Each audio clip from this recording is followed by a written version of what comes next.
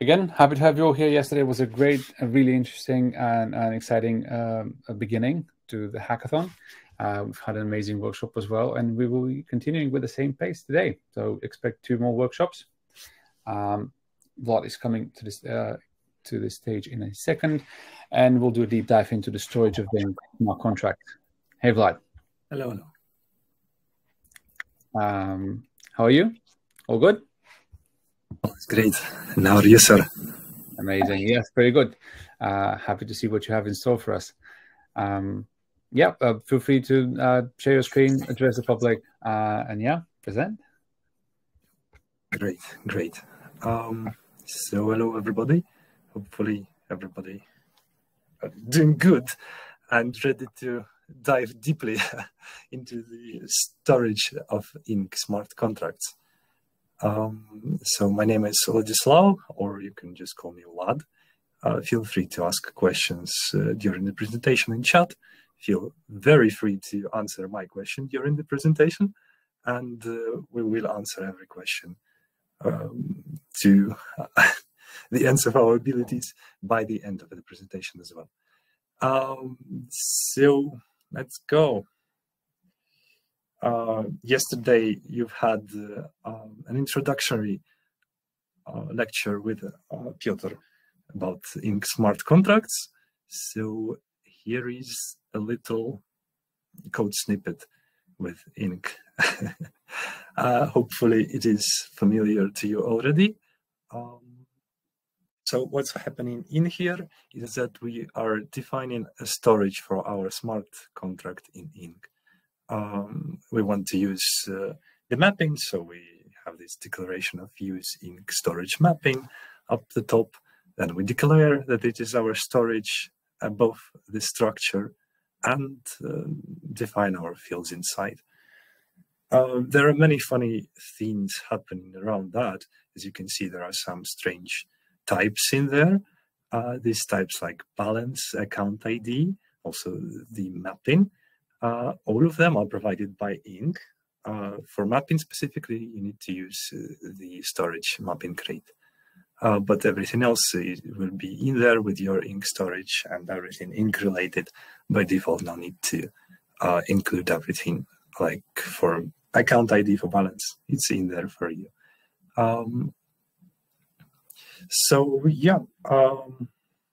Let's get right further.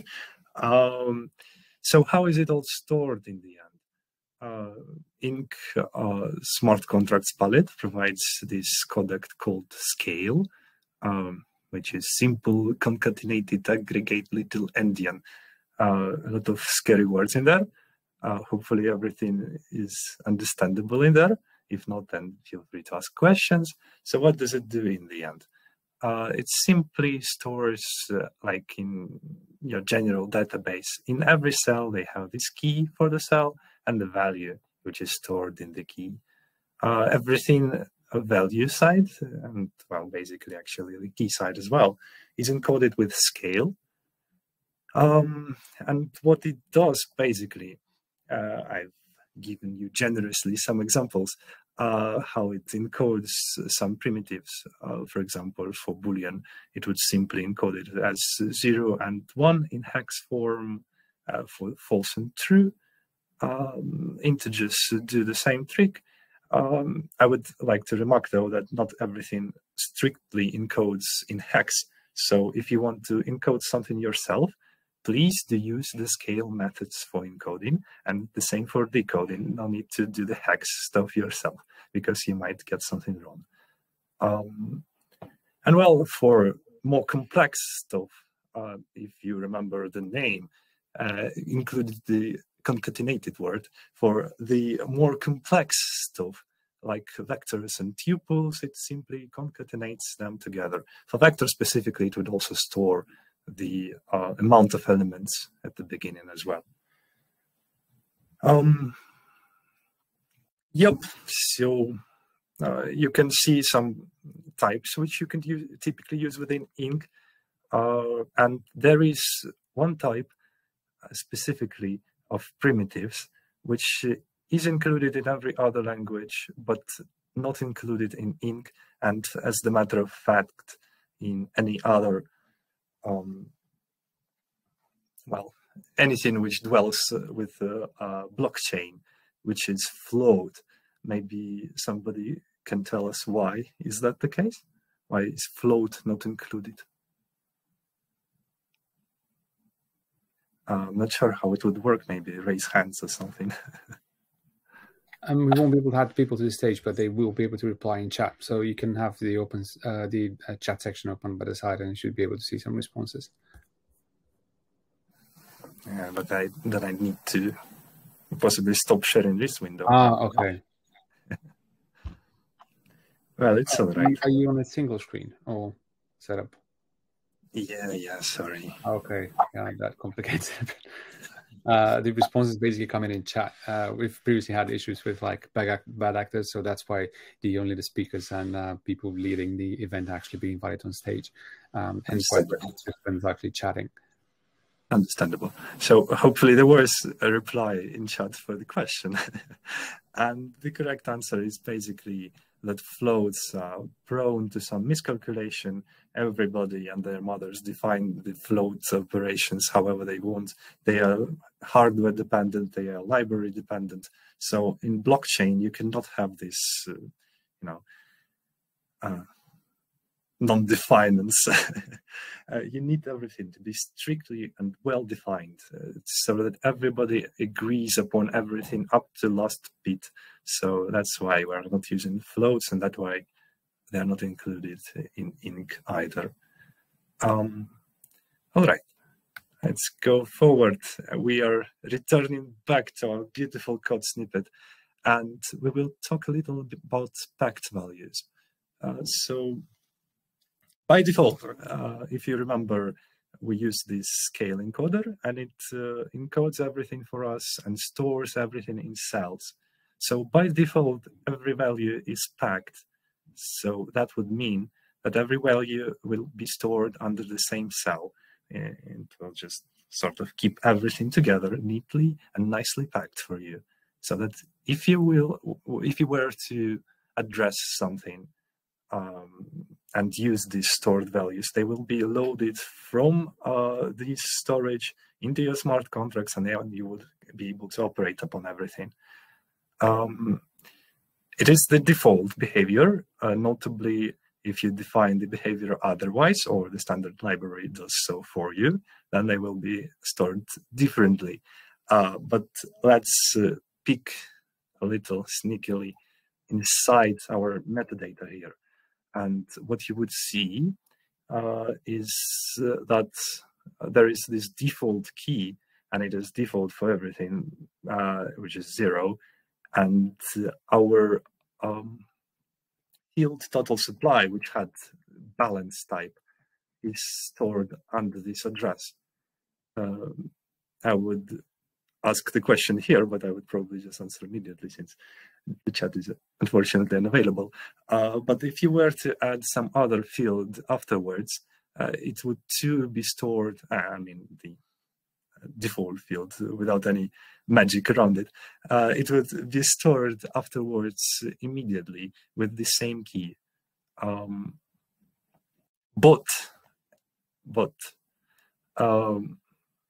Yeah, right. Also, you can modify the key, so it wouldn't be default. It would be the one which you neatly write in this field. So for that, you would need to include the storage key from storage traits and the manual key. So you would define the manual key for your structure, just like that. You can obviously put in anything you'd like, as long as it not overflows the address. And well, it then will be the default address for default key address for your storage. And then if we were to pick into our metadata again after recompiling everything, you would see that it is neatly packed into this very address which we defined previously. It would also be the root address for your struct. All right, so the unpacked values, surprisingly, we return again to the same code snippet, And there are, in fact, some unpacked values in there as well, namely mapping. Mapping is another type defined in the storage crate. With the way it's defined, it behaves a bit differently from our favorite balance above. It consists of the key value pairs as well. And these key value pairs, they are stored in different contract cells, storage cells separately. And it would be the same for each separate value. Also, notably, they are not consequentially stored. So there's no sequence inside of there. You would have a hard time iterating over that, and pretty much impossible. And it is not implemented in the default storage mapping type. So what would it mean for us if we were to pick into our favorite metadata file? Sorry, we would first take a look at the left part over there. So you can note that with the default implementation, the root address would have been zeros, but we can see that the key of our values here are different than zeros. They are stored somewhere else. And the same for the other map as well. It is stored somewhere else in the storage. So I've done some magic with the struct above, and it has changed the keys. There is a notable part of metadata missing as well, which would be on the next slide.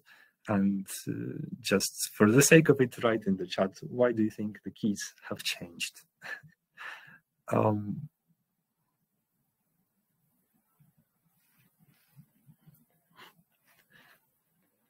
Yeah, there could be multiple reasons, of course, but it would be a reference to what we have done before that. Namely, we've changed the root key.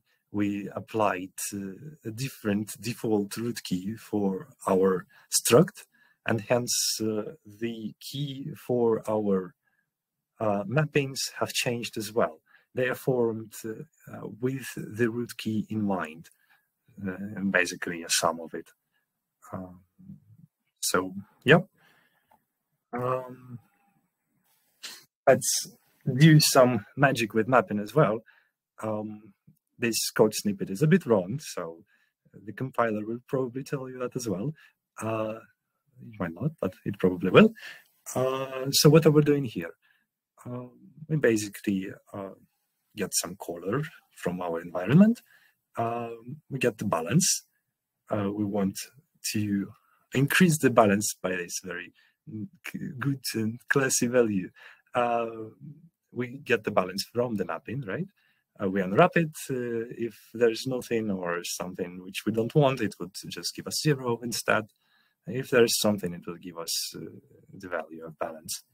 And then we want to do this neat operation, which would increment our current balance by the value we want to increment by. Well, the question is, why would it not work? And the answer actually comes from our previous lecture with Pete. You've done this as well, so if anybody has a good memory or maybe experience, they might give an answer what's wrong with the code. And what's wrong is basically when you unwrap the value of the map with the get method, or you would basically just get a copy. So if you were to increment this, you would just increment the local variable, and it wouldn't be stored anywhere. So yeah, to store it somewhere, you need to set it back to the original mapping, which you do by simply this method here. Yeah, so be careful with stuff like mapping. Make sure you save what you've done. These bugs can be annoying sometimes to track. So yeah, be careful with the mapping, but use it for good. So another way to store your values somewhere else by another key is to use the lazy storage type. So how you do that? You simply use this lazy type here, just like that on the field of the struct.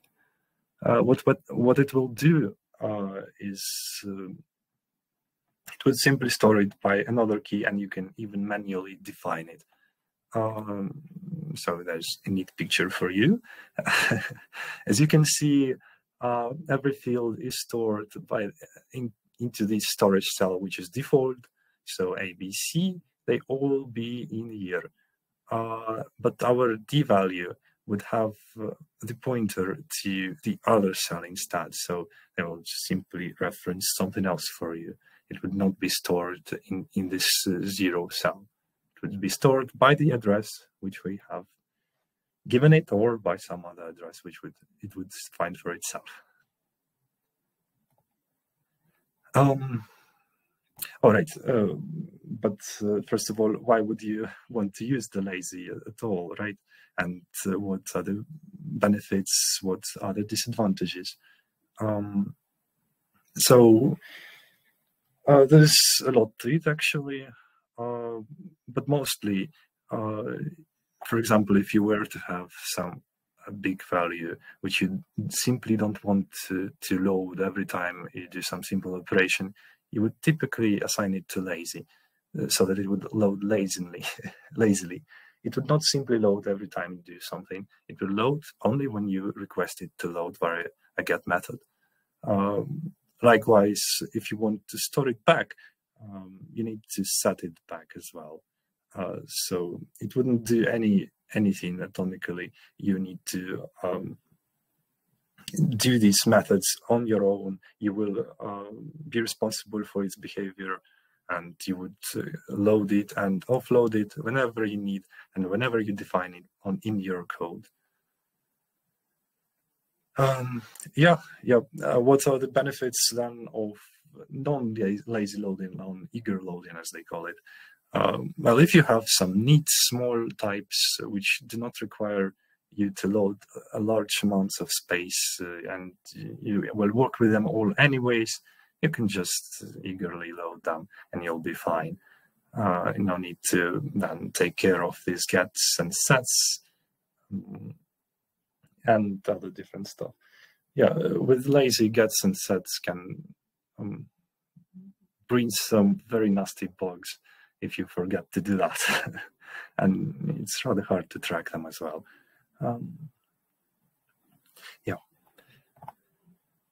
So with storage specifically, there's this other thing, which is Inc prelude. As you know, in Inc contracts, we do not use a STD mode, and we are instead in no STD mode, which forbids us from using very nice and neat containers which are in the STD itself. And sometimes you very much need to, there are a lot of methods for these containers. They are also, they can improve your performance if you use them correctly. But in Inc environment specifically, you very much don't want to iterate over something. And if you are iterating over something, you need to make sure that it is a finite iteration, because everything has a gas cost, and well, you are basically just throwing your money away with iterations which you have not thought through properly. So be very careful. It's great power to use Inc prelude stuff, and it is a great responsibility. Furthermore, the default storage mapping container is a lot more optimized for gas prices. If you don't need to do anything fancy, you don't need the methods, you just need to store something and then get the value or do something like just very trivial, which is in the storage mapping container. Please do use the storage mapping container. It is the preferred one. It is optimized. It will save you money. It will save you time. It's just good. Use the vector stuff from a prelude when you direly need it, or when I don't know, it is required by the protocol or whatnot. When it is required by the protocol, it will be required in the places when it not put your stuff in danger, specifically the gas. Yeah. There's also the string, notably, a lot of different containers. You can just look at the crate and find the useful stuff you need. There's also the code snippet for the prelude, specifically for vector. You can basically use it as shown. You can use the neat macros for that as well. Back. You can use macros for that. You can initialize it with macros. You can use the pop function to get the last one. Spoiler, it will be 5 for this specific one. Yeah, you can get just a vector of size 10 with all zeros and stuff like that. Neat, but please do be very careful with it. Yeah, and storage goes hand in hand with contract upgradability. I will touch it very, very, very briefly. So basically, sometimes you want to upgrade your contract. There's a change needed, or some functionality is obsolete. Anything can happen within your life, coding stuff, and you just sometimes want to do that. So the preferred method, there are several methods, but the preferred method for Inc specifically is setCode hash. So what this method basically do, previously in the previous lecture, you gone through deploying the contracts as well. So basically when you deploy a contract, you get the WASM file, right? And you get the hash of it. And you put it somewhere up into your very nicely done blockchain. And this hash will reference your WASM code. So if you were to swap it for something instead, say the hash is now a different hash and it targets some different WASM code, you would then use this code instead of the previous one. And you can obviously modify it however you wish, almost. There are a lot of limitations to it. You need to be very, very careful with upgrading your smart contracts. Yeah, all the instances then of your contract will use the new code, which is hashed. And yeah, there are a few bugs with it as well, like for example, some method panicked during the time you were upgrading your code, and then it reverts everything back basically. So it would revert your hash to the old one. So yeah, make sure there are no operations running, nothing can break, everything is calm, and then you do the upgrade. In this code snippet, you can see the set code method, message, and that's the basics of how you do that. Although, importantly, there's a huge part of it missing, which is security related, and people who have some suspicions can now write something in chat, which we'll later read through. Yeah, that's a very big security hole in there, a huge one, which is basically anyone can now address this message, and anyone can then swap your code for something else, and you can imagine it could be bad. So in order to ensure that only you or authorized users can access this method, you need to implement this ensure owner method, and basically then limit those who can access this message, and basically try and not break stuff around it. Yeah, and so contract upgradability goes hand in hand with storage as well. Basically, you don't want to break your storage in any way. Refer to these code snippets. So say you have this old fancy contract which has X and Y of types unsigned 32 and bool, and then you want to change it to basically pretty much the same, but the order is different now. Now, there's a lot of things that can go wrong with it, but specifically, for example, you have this message, get values, which wants basically to get the values of this struct, right? And then you try to invoke this message, and after you've upgraded your contract, you will get something you do not expect because, well, the struct values are just kept in the storage without the names specifically, so it would just go by the order of it.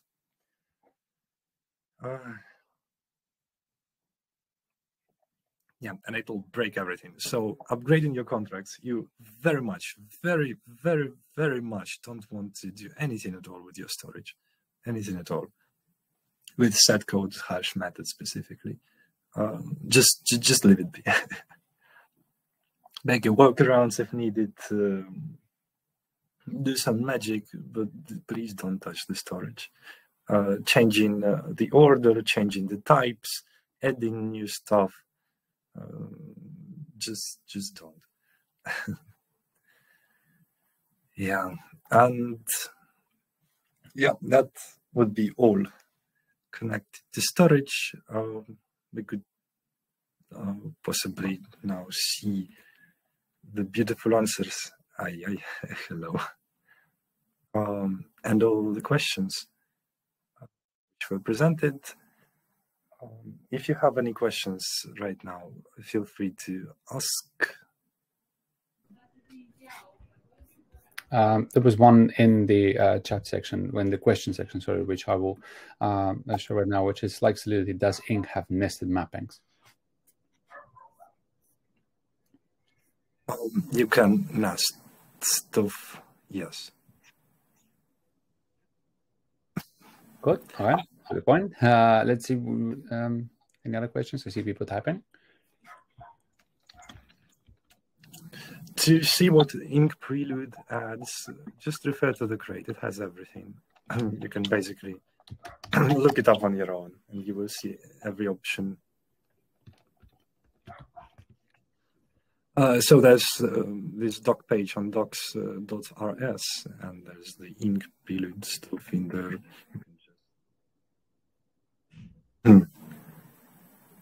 Go through it neatly. We'll post the link. Here you go. Yeah, and there's another link in there as well. Yeah, I approve of the link.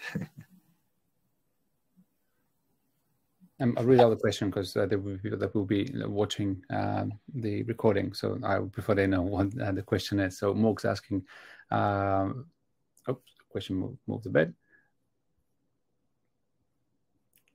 Because some of what Ink Prelude adds would error without STD, but some of it will not because of it didn't replace an STD version. Did I get that right? You do not use STD at all. You actually even add the no STD at the beginning of your contract to specifically say that you're not using the STD at all. STD is not optimized for smart contract environment.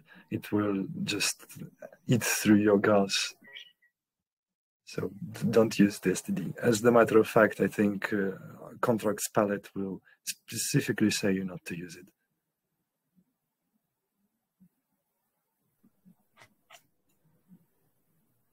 But is there anything for which that is not the case? What specifically? Sorry.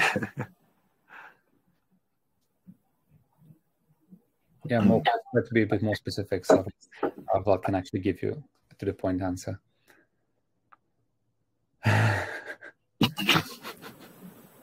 It's fine, Morg. Okay, Morg will come with his question a bit later. I can see Frank typing as well. Can you show an example of your favorite ink repos and elaborate storage?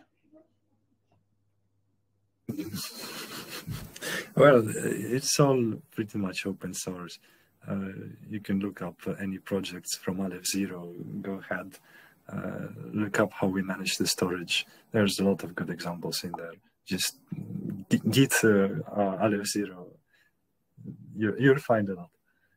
Yeah, so the reason why a lot of people are also asking is because they're interested in example projects, because again, from one of the bounties that people can actually win some prizes out of is basically deploying some of the some already existing projects or porting projects that from EVM to Ink, which will allow them to be in competition for some of the prizes. So yes, that's why repositories that utilize Ink properly are of interest. So if you have any direct examples that you can share, that would be really useful for everyone. And again, these will be shared with the rest of the cohort and participants in the hackathon.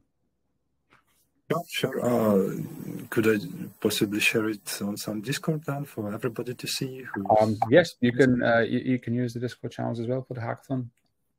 Yeah, so I'll just go ahead and do that. I get my hands on it.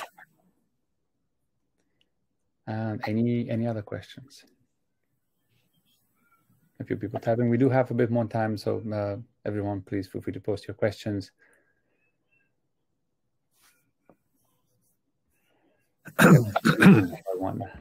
Solidity versus Ink. Yeah, there's been a few slides with that with Pete as well.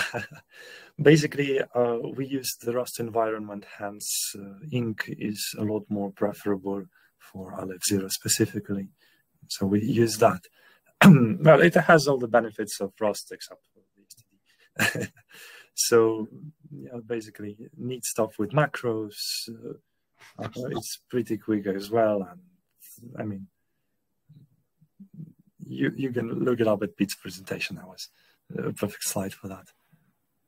I think Mork finally managed to formulate his question properly. So maybe. Oh my God, that's a lot of text.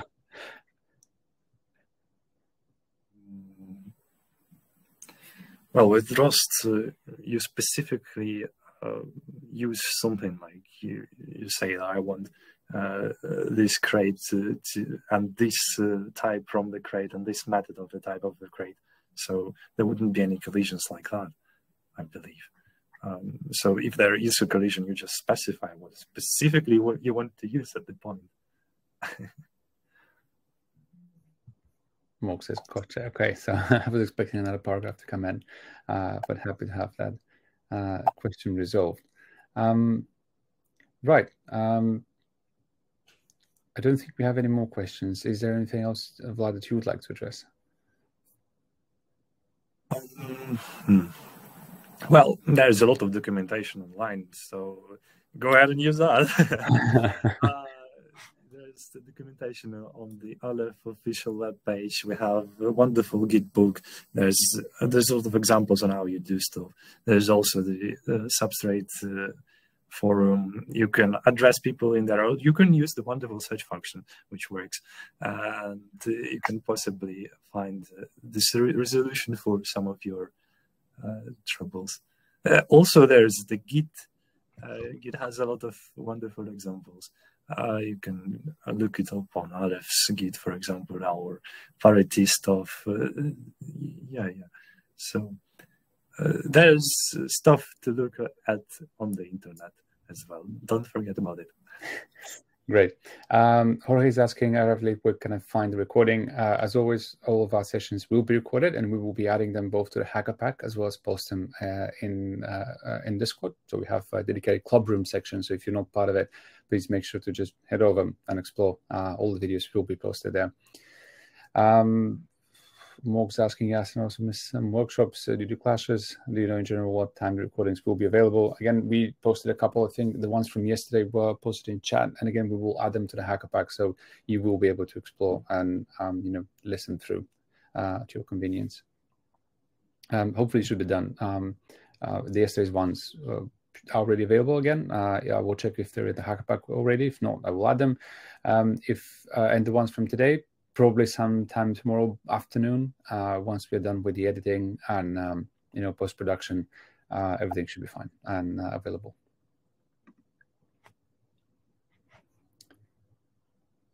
Great. Hope that answers all the questions. But thank you for being here for this workshop. And again, for everyone that's already here, don't forget that we will be having another one at 6 p.m. Central European time, which will be on Scaffold DApp with Hackathon. So do tune in for the one in about an hour and a half. Thank you all for being here.